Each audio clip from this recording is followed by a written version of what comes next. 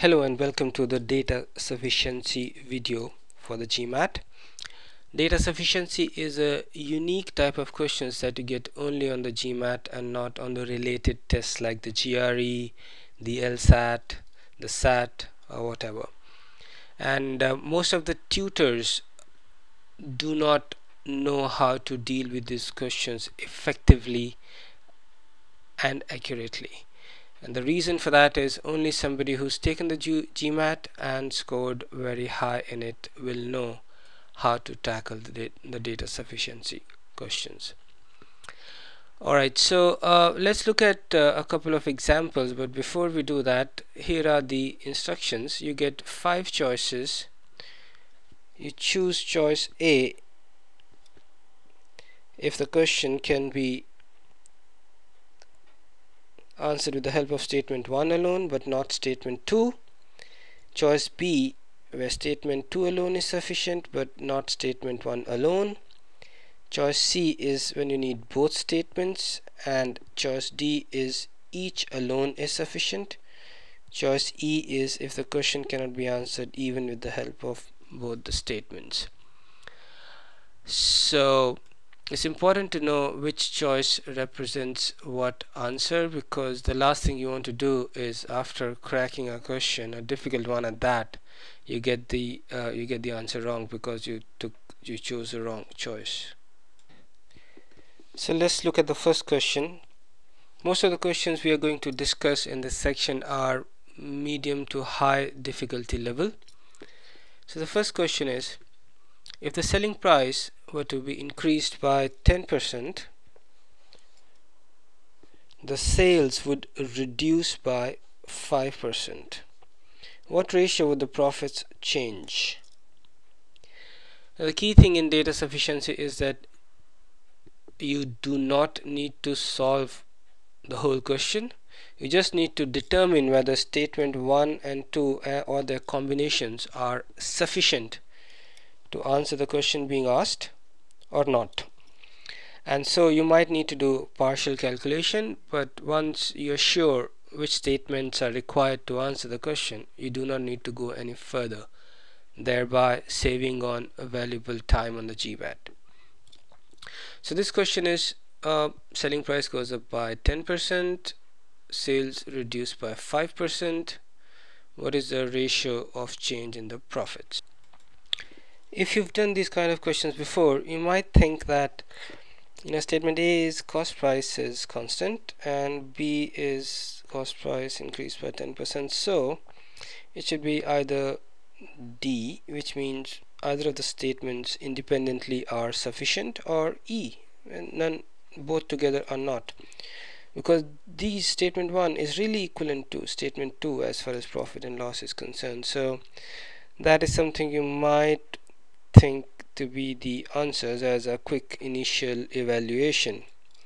However, let's look at this one a little more closely. So let's see what the profit is before this change happens. So profit is equal to selling price minus cost price multiplied by the number of units, which is let's say S for sales. So this is my initial profit, my selling price minus my cost price multiplied by my total sales. Now this is sales with an S. Now after I make the changes, my new profit, let me say profit star, profit with a symbol. What happens to my selling price? My selling price goes up by 10%. So if my initial selling price was SP, my new selling price would be 1.1 into SP, 1.1, 10%. So this would be 1.1 SP. What would be my cost price? Let's look at only the first statements. The cost price remains constant. So this becomes CP itself. Nothing changes as far as CP is concerned. And my sales reduce by 5%, which means instead of S it becomes 0.95 S. So this is my new profit. So if I have to find in what ratio would the profit change, I need to really divide these two numbers and then come to the answer. So let me see, old profit divided by new profit is equal to SP minus CP into S divided by 1.1 SP minus CP into 0.95 S. Now here it is. Now in this equation,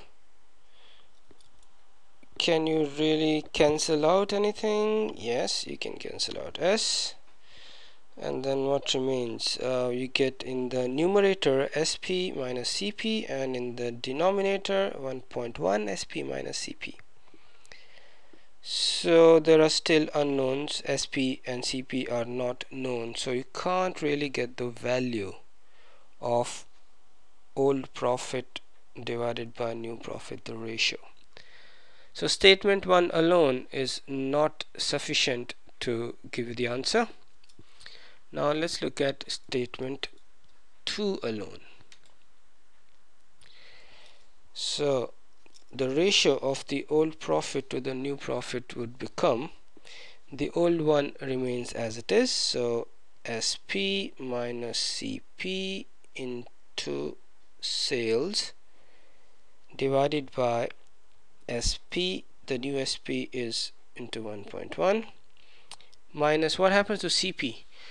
The cost price increased by 10%, so this would become 1.1, the previous CP, 1.1 CP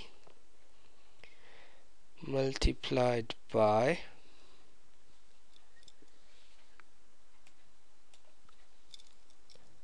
just write the multiplication here for clarity on the screen. So multiplied by 0.95 S. Now let's see if we can simplify this. So S and S cancels, and what you get is SP minus CP divided by, let me take this 1.1 out, 1.1 SP minus CP into 0.95, and that's it. These two get cancelled and you can get a ratio now. So a very misleading question and easy to go wrong, especially if you're trying to solve it using brute guesswork because of lack of time or whatever reason. So we find that statement 1 alone is not sufficient, but statement 2 alone is sufficient. So the answer is B. So let's look at the official explanation, and here it is. Statement 2 alone is sufficient, and the answer is B. The next question: is the distance from office to home less than the distance from cinema hall to home? So let's say this is my home, this is my office, and this is my cinema hall.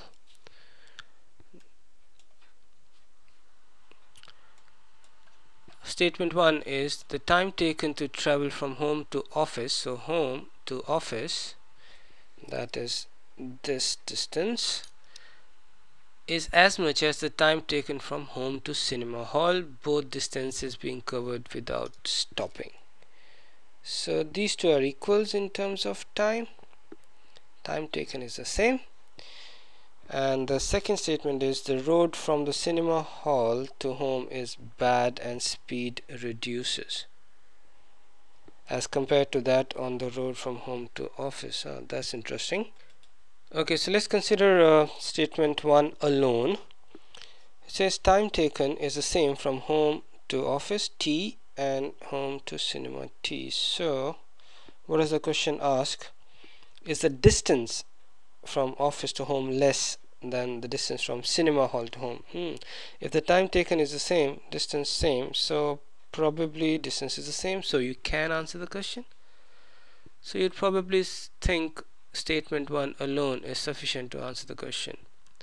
However, it's always wise to look at statement 2 as well, because that might give you another view of the situation. Statement 1 says the time taken is the same. However, is the speed the same? I might be going from home to office on my cycle or walking or train, but I might be going from home to cinema on a car or whatever else.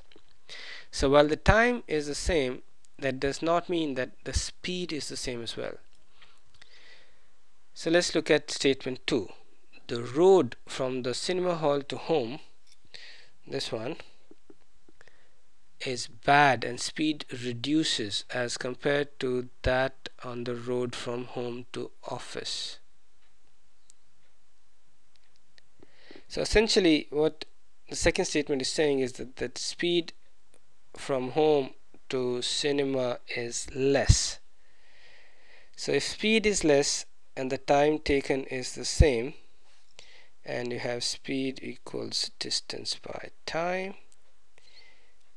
that means distance is less as well. So with the help of the two statements together, you can answer the question.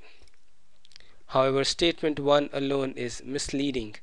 It's trying to get you to mark the wrong answer. However, if you're careful, then you will not fall into this kind of a trap. So this is the official explanation and pretty much summarizes what we said earlier. So let's look at the next question. What is the speed of the car? The speed of the car is 10 more than that of the motorcycle. The motorcycle takes 2 hours more than the car to cover 100 kilometers.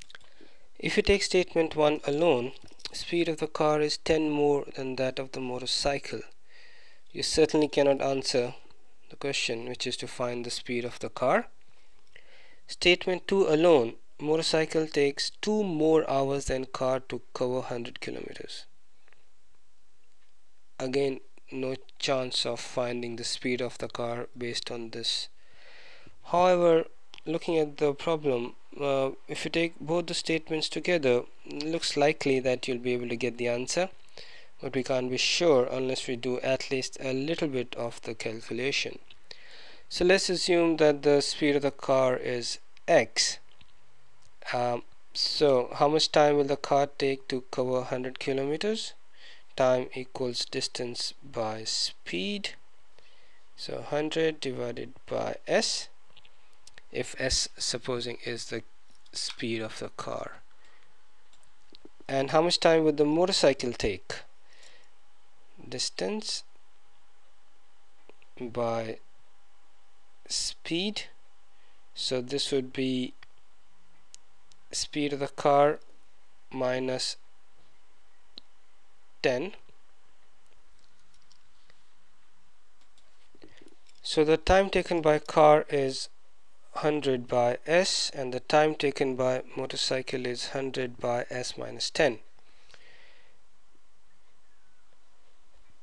From the second statement you get that the motorcycle takes 2 hours more, so you can equate these two. The time taken by motorcycle is 2 hours more, so if you subtract 2, then you can create an equation. So you have a simple equation with one unknown, which is s, the speed of the car, and you can get the answer if you take both statements together. Now if you look at the official explanation, it's similar to what we have done. They have equated the speed instead of the time as we did, but in either way you'll get the same answer. Next question looks like an easy one. On a given day, a boat carries 1500 passengers across the river in 12 hours. How many round trips did the boat make?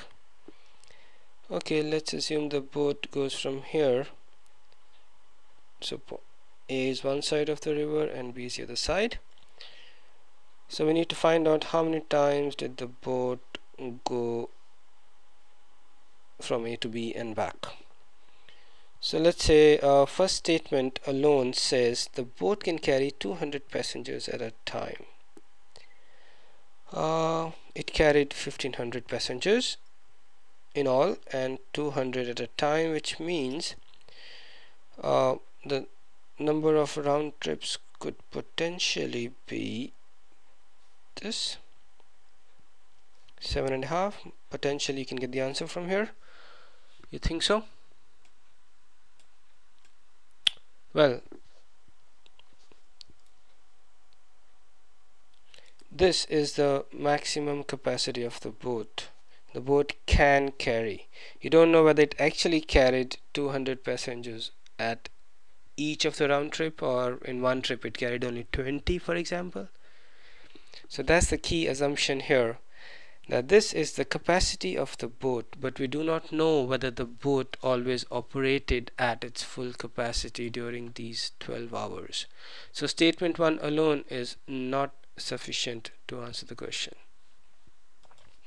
Let us look at statement 2 now. Statement 2 alone. It takes 40 minutes each way. That means the round trip is 40 plus 40, 80 minutes, plus waiting time of 20, which means the total round trip is 100 minutes. And if you look at the question, it says it carried so many passengers across in 12 hours. So if one round trip is 100 minutes, how many round trips in 12 into 60 minutes? So the answer is 12 into 60 by 80. So you can get the answer using statement 2 alone. So let's look at the official explanation, which is pretty much the same as what we've discussed. So hope you enjoyed this session. I will leave you with one problem and you give it a go and see how it goes. A and B undertake a work involving digging a ditch alternately, important word, for a day each. If A can dig a ditch in A days and B in B days, will the work get done faster if A begins? Let us look at the two statements. The first one is, for a positive integer n into 1 by A plus 1 by B is equal to 1. Is this statement alone sufficient to give the answer? Well, not sure. Alright, let's park this and go to the next one. If B is greater than A, which basically means that A is faster than B. So if A is faster than B, then will the work get done faster if A begins instead of if B begins? I think so.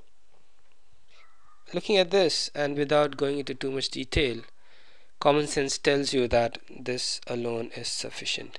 However, that is not the right answer.